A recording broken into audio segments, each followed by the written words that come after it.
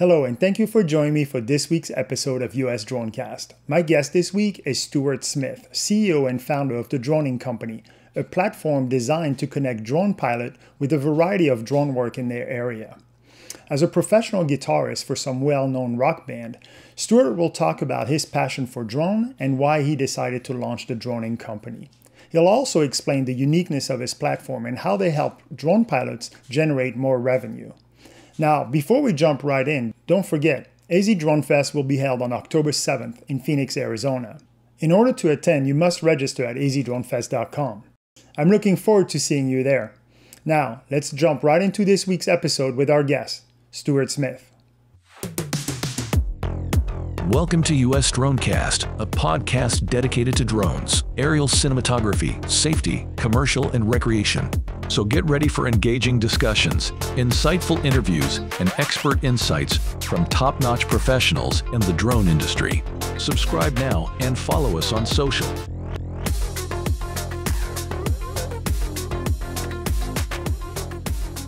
Hey Stuart, thank you so much for joining us. I really appreciate you taking the time today to be here.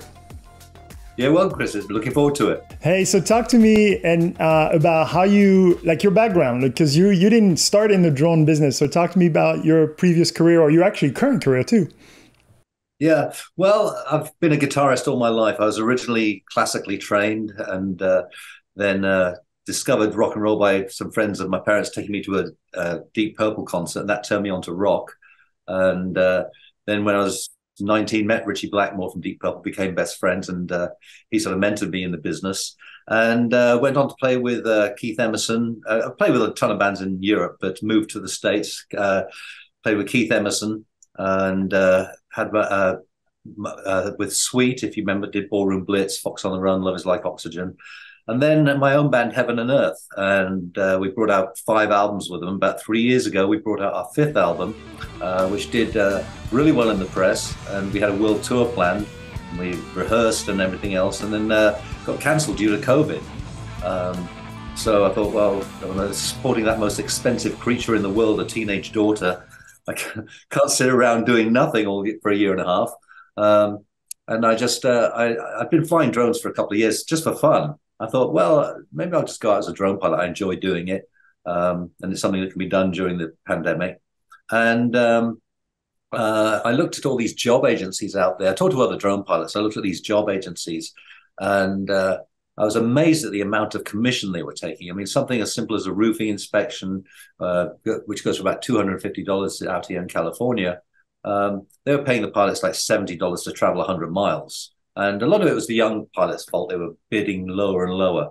So I thought, well, I can come up with a better business model. So what we did is we formed the Droning Company, where pilots pay us $10 a month to have a profile on our page, which is searchable by the public looking for hired drone pilots. And when they find the one they want, they just say, I like this guy, to hit contact, and they get the pilot's phone number and email address, and they contact the pilot directly. The pilot makes his own deal. We don't take commissions. So, and it just took off like a rocket. And along the way, we morphed it into a magazine dedicated to the industry. So since then, I've learned more about the drone industry I could ever imagine. I bet. Do you still have time to play, or are you just now working on in the drone company, the Droning Company? Yeah, I do play. Most of the time, I'm not doing tours at the moment. I'm writing for a new album, and I go out and sit in with friends. When friends come to town and they say, "Hey, we're playing this place. Do you want to come and sit in for a few songs?" I love doing that because there's no hassle. I just turn up with the guitar, plug in, play, and have a few drinks, and that's it. That's like the best combo right there. That's good. Yeah. So because when we do a show, the whole day is dedicated to that. We fly in, you go to the radio station, do an interview, check into your hotel, go to the sound check, come back, have something to eat, go and do the show, and then so this is great where I can just walk in with my guitar, plug in, and that's it. Don't have to deal with anything. I'm telling you, freelance, man, that's the best right there. So you said you'd flown drones for a couple of years. Like, what attracted you to drones in the first place? Well, my father was a jet fighter pilot in the Royal Air Force, and that's all I ever wanted to do. I started playing guitar at like 7.5 years old with classical lessons. I was just good at it. Never thought I'd have it as a career. And then I went on to college, and then the RAF said, well, you're your father's son, we'll take you on. Gave me the medical, said, oh, you're colorblind, you can't fly. I never knew. I mean, I'm red-green colorblind, which affects 76% of all males. But you don't. Some like I didn't know it because red-green. I mean, I can tell red and green apart. I can't just pass the Ishihara card, which is a circle of dots about this big. By the third page, where there's an 8, I see a 3. So technically, I'm colorblind. So they're not going to let me in the cockpit of a $30 million jet fighter. So the next best thing was a drone. Yeah, pretty much. And so, especially when you got the goggles and you're actually in the drone, and so it's kind of great. What's your favorite type of drone? You mentioned FPV. Is that what you like to fly, or what do you normally fly? No, I'm not an FPV. I'm not that good. No, I mean, I was seriously getting reasonably good on the drone, but then I just concentrated on the droning company, so there was no time for me to go out and fly anymore. This is a full-time job. I'm working twice as hard as I did in the music industry. Yeah, but you still have a teenage daughter, so. Oh yeah. So you said that it kind of took off. Talk to me about the response that you're getting from pilots about finding your platform, utilizing your platform. What has it been like? It's been good. I mean, the problem that we're running about is not enough pilots know about us at the moment. So every time it's starting to pick up, but pilots come when we approach pilots, we say, "Are you familiar with our company?" They say, "No, what do you do?" And then we tell them we don't take commissions, and this is how we get you work and everything. And so it's getting there. Slow building process, but it's just the hours you put in. Yeah, no, I hear you, and we see a lot of. I don't even want to call them hobbyists because they're really good pilots, but they haven't figured out a way to make a living with their drones, and so this is the perfect platform where they can receive some of those jobs. And so, yeah, what do you get? All kind of different pilots, or have you seen some kind of a prototype or stereotype of pilots? Not really. I mean, we get the real professional guys who've got sort of these enterprise drones and doing LiDAR and 3D mapping and this kind of thing, from the guys that have just bought their first drone, passed their FAA Part 107 and doing roofing and real estate. But the smart ones out there, and most of these guys are pretty smart, but they have to be to pass the Part 107 in the first place. The smart ones are basically, they're doing the job, saving their money, taking courses in LiDAR, 3D mapping, thermal, and then buying the equipment necessary to do that and moving into jobs where they're making $2,000 a day. Yeah, these guys. Yeah, so, no, there's jobs out there. You're right, and it's just an issue of connecting the two. Yeah, and what I do is I always, when a pilot signs up, I always give them a call because generally there's always something missing from their profile. So I give them a call and say, "Hey, thanks for joining us, and this is what." I'm going to send you an article which I wrote on how to create a good profile to get your jobs. And I encourage pilots to, talk to other pilots. Type in their area on the droning company and see which other pilots are in the area and reach out to them and develop a network within your area. Because that way, if someone can't get they've got a job, they're double booked, and the job has to be done today, they can pass it off and vice versa. So I always recommend them to do that. Yeah, no, for sure. And then you mentioned that the website is now kind of like a magazine. I mean, it's full of information. So talk to me about some of the other things that's on the platform for like resources. Well, there's basically we've got the educational articles, which are not only provided by us, but organizations like Embry-Riddle and Warren County. We have informative articles on which are the best beginner drones, best how to get drone jobs, how to pass your Part 107, and so we cover every aspect, and then we get into sort of deeper things like the enterprise drones like Dragonfly that have got the commander and getting the sort of attachments to go out and do 3D mapping and this kind of thing. Yeah, and you mentioned that you don't have enough pilots. So talk to me about the jobs. Like, are you seeing like hotbeds? Is there a certain state or certain part of the country where there's more jobs than others?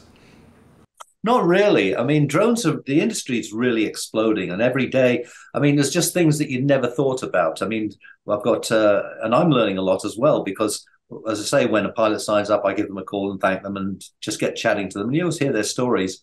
And something that is never thought is ashes scattering. And this pilot told me, he said, I bought this plate, this distribution plate for my drone, and I'm charging $500 to go and scatter people's ashes, and he does like 2 or 3 of those a day. Which the FAA probably frowns upon dropping anything from a drone, but they're ashes. The other thing is baby reveal parties. They drop different color confetti depending on the sex of the baby, either pink or blue, and it's there's that. There's more things than just doing real estate and roofing inspections. There's so much more now, and then you've got drones, the power washing drones like the Aqualine drone, which can put out 4,000 pounds of power pressure and not move an inch backwards, which is pretty. So they now, as opposed to a guy that owns an industrial cleaning company, having to bring a cherry pickers in and a crew and everything, they just send a drone up and the drone just power washes the building. So there's all these avenues which are opening up. We had one pilot that was called to a gas refinery and he had thermal a thermal camera on his drone and to find a gas leak. And they paid him a fortune because they were losing a fortune every second. Yeah. Yeah, I bet you see a bunch of them. Like, where do you see the industry going? Like, where does it keep, what's coming up next, do you think, as far as like the usage of drones? Well, I think, if you're just going out there to be a pilot, it's got a shelf life because autonomy is moving in.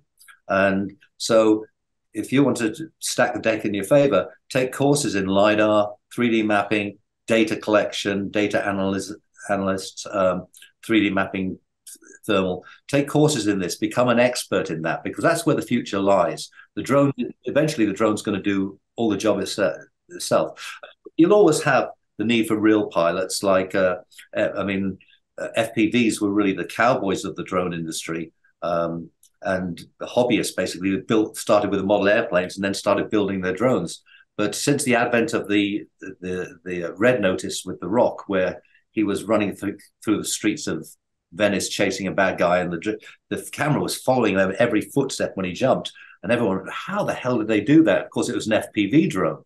So now every car commercial you see is FPV drones where they're flying, the cars doing wheelies and the drones flying around it. So that's a huge market. Do you see jobs on the FPV side as well? Oh yes, yeah. And we've just taken on a new. We've got our drone experts who know a lot more about the industry than me, which is Chris Fervor, who's been with us quite a while, the drone geek. I'm sure you're familiar with Chris. Everyone is. And so it's funny because when he first joined the company, we went to the UAV Expo, which is coming up in Vegas next month, and we went to this one and a couple of years ago, and the idea was we were both going to interview people, and I've never been good behind a mic. I'm all right if I've got the guitar, that wall in front of me, which is the guitar. I can go in front of 50,000 people and I'm fine. But to go to a mic is totally different for me.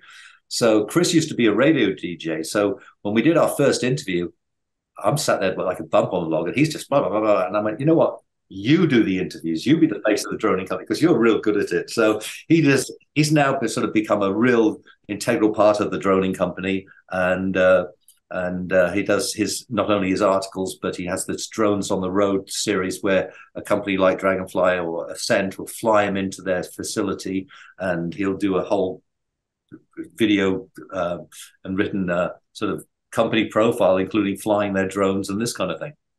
So we got the Chris with his Drones on the Road, and also the articles he brings out, which is really good. And we've just taken on an FPV expert because that's where we were lacking, and we've got a called Sam Karp, and Sam's an amazing FPV pilot. So we've actually given him a column, which just started last week. That's awesome. Well, I was just on the website actually this morning, and I saw you also feature like some video of the week, and I think like the one I just saw was all like whales and stuff. So like there's still, for guys like me who are on the cinematography side, there's still like a creative element that you incorporate within the entire platform. So I appreciate that. That's good. Yeah, well, every week we feature one of our pilots as the featured pilot of our week. We have and I always encourage the pilots to say, look, write a pilot story, write your story and this, and put something together for us, and we'll gladly post it on the main page in Pilot Stories. And we also feature a video reel of the week. The video you're talking about is by Joanna. She's in Long Island, in the Hamptons, I think. But she does amazing work. That video that's up there now she flies over whales and sharks and manta rays, and just you should check out her profile because it's just absolutely amazing. And she's more concerned with sort of selling to National Geographic than she is in doing sort of drone work. She does drone work, but not the usual things you'd expect. Yeah, but that's interesting too, though. So she's not really into that type of work, but yet there's still value for her to have a profile on your platform. So that's good. Yeah, because companies like looking for footage, they'll come across it, and we're actually talking to her now to do a pilot story because the people search for various things like footage of whales and everything else, and she's got some absolutely incredible footage, especially the manta rays. So people search for that, and then they approach her to buy footage for documentaries and this kind of thing. Yeah, and again, on your business model, I just want to make sure people understand, like, you don't take then a commission again on that. Like, she just pays her profile, and that's the end of that. Yeah, and we have an option where people can sort of pay for the entire year and get basically the whole year for $100. And it works out that if we get you one job in the entire year, it's more than paid for your yearly subscription. So it shouldn't be too hard. Yeah. So where can people go? Can you give us the URL? I mean, obviously we'll put it down in the description, but give us the URL where people can find out about how to join your platform. Yeah, it's just at www.thedroningcompany.com, and if they want to sign up with us, they should go to the search engine and put in drone jobs, and there's an article I wrote there on how to create a good profile, because it's all down to your profile. If some pilots, when they first sign up, they don't put a headshot, they don't put much information, they just put pilot part 107, and some of them don't put a video in, and they wonder why the guy 5 miles up the road is getting all the work. And I say, well, you're still competing with other pilots. So I send them examples of pilots' profiles that do really well, and I always say, add this, add that, until they get their profile into a sort of good shape. Well, and you should also share the website where people can listen to you play, because, like, you're awesome. You're really good at it. Well, if they just go to YouTube and put in Heaven and Earth Band, if they use the ampersand as opposed to the word and, the Heaven and Earth Band, they'll find about 500,000 videos up there. Can I ask you how that name came about? This sort of incarnation started off with Jolyn Turner from Rainbow and myself, and it was called Midnight. And then along the way, it was my drummer at the time, who was Jay Shellen, who's now with Yes. He said, Midnight's sort of very sort of 90s. Let's think of a different name. He came up with a name. He said, I've got a good idea for a name. And I said, what is it? Heaven and Earth. Oh, that's pretty good. Didn't realize there was a movie out that he'd been to see the week before. So it wasn't exactly original, but it worked. And so it sort of sums us up. We're not just a straight heavy rock band or just a blues band. So we do some sort of bluesy stuff, some harder rock stuff, even some classical stuff. So it's the two, heaven and earth and somewhere in between. That's so good. Have you seen any of those FPV drone flying over like those major concerts as well? Have you ever had that? I haven't, not yet, but that's another thing. I mean, there's a lot happening. I mean, we've got next month, we've got the remote ID thing happening, where that's going to be made into law. And BIVLOS, that's a huge thing. I mean, the FAA really needs to get on this because it's going to happen. I mean, there's no option. There's too much money behind it with companies like Amazon and Google. And it's an industry where drone delivery and things like that. So there's a lot of changes happening in the industry, and it's exciting. Yeah. No, listen, I'm glad we talked because we're also talking about delivery with DroneUp. I don't know if you're familiar with DroneUp. Yes. But they're doing the drone delivery for Walmart, and he was telling me he can't find enough pilot. Like, they have the jobs, they just don't find the pilot. So I think you're providing that service of connecting those pilots with those jobs. So is there any other tips or recommendation you can give to pilots? Well, there's certainly, I mean, it's just to give you an idea of the growth of the industry. When I started this, there was 150,000 licensed drone pilots for the FAA. Now, 3 years later, there's over 380,000 registered pilots. So they're out there. Companies, they can find drone pilots on our page, but they just need to let people know that they're looking for them. Companies as well can also post jobs free of charge on our page. So that a company like DroneUp can go to the top left-hand corner, jobs, post a job, and they can post a job which all our pilots will see and apply for.